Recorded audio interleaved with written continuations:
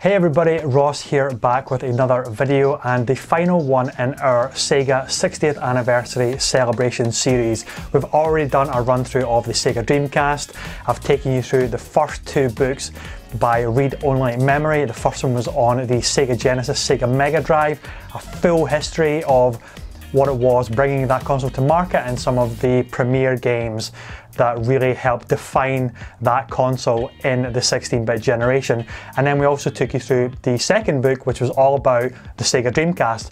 Again, similar format to the 16-bit book, and it's all about what made the SEGA Dreamcast so special. Now, as promised at the end of our SEGA Dreamcast video, the third and final book is something very, very special, and it is this one right here. Slightly taller than the others, but a little bit thinner in terms of page count, but no less special, believe me.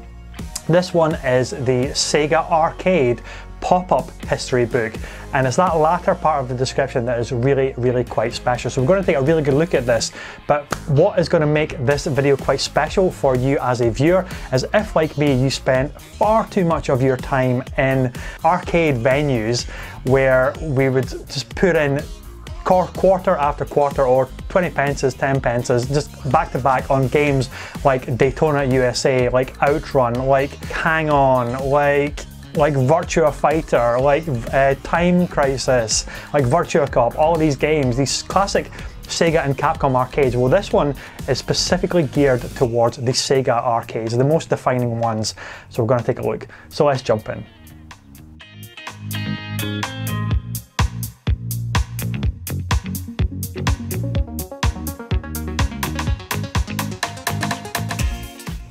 So straight away you can see that the production quality of this book is to such a high standard and equal to those of the previous books on the SEGA Mega Drive and the SEGA Dreamcast respectively.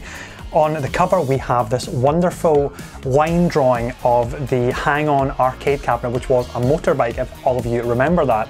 If we spin the book around, we've actually got the same pattern on the back as well, with a list of some of the most iconic arcade cabinets there, which were of course Space Harrier, Hang On, Outrun, Afterburner, Thunderblade and Power Drift. And that is the list of arcades that is getting the full love and attention within this book. So let's jump into the inside. So you get a great foreword here about the history of arcade cabinets and what they meant for the industry. And it even highlights some of the great concept sketches that this book really wants to showcase. One of my favourite ones was, of course, the classic Outrun. It was such a great arcade cabinet. There was a couple of different versions of this arcade cabinet as well. There was a full rig which you got to sit in as if you're driving the Ferrari F40 of its time. But there was also like a stand-up one which had the customary steering wheel and the acceleration pedals and the gear shift. And of course, who could possibly forget Afterburner cabinet? So this one, this example here shows you the full encased machine that you used to sit in, but if we flick over the pages, you'll actually get to see some of the concept versions, and it goes into a lot of history about classics such as Power Drift, such as Thunderblade. But the real impressive part about this book is this next section here. So this is where the pop-up arcade history really comes to its full meaning. If I just turn this page, there you go, look at that. If I'm just going to hold that up for you, so that is, as it says, a pop-up cardboard version, replica of the arcade cabinet Hang On. I mean, quite incredible, and there are lots for each of these. But that's not the only one, of course. We even have, there we go, Space Harrier. Let's try and pick this up for you. Look at that. Is that not just incredible? It's like a full cardboard replica of each of these.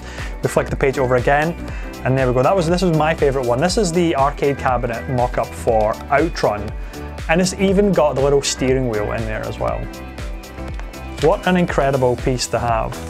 Seriously, I told you this was going to be the most special one to look forward to in the collection of books. Here we have Afterburner. Again, so that is the full cabinet. a full wraparound cabinet. It had the flight stick in the middle that you used to, the flight stick and the throttle that you used to use obviously to pilot your I think it was an F-14 Tomcat it was supposed to be. Very Top Gun. And finally we have the Thunderblade arcade cabinet, which again was a flight game, but you're an attack helicopter, I think this one was. It's an incredible detail that this pop-up book shows. Oh, finally, beg your pardon, and Power Drift is the last one. So again, that was like a dirt rally car, like a buggy that you used to play in. And every single inch of this has been meticulously printed to work as a pop-up book. Really, really, truly fantastic. So there you go guys, that is a quick look at the Sega pop-up arcade history from read-only memory, the third in a series of books that we have been taking a look at as part of our Sega 60th anniversary celebration, which is this year in 2020. I hope you've enjoyed these couple of videos. If you have, then do feel free to give us a like, a share, maybe even a little subscribe, but also let us know in the comments what you thought. Take care.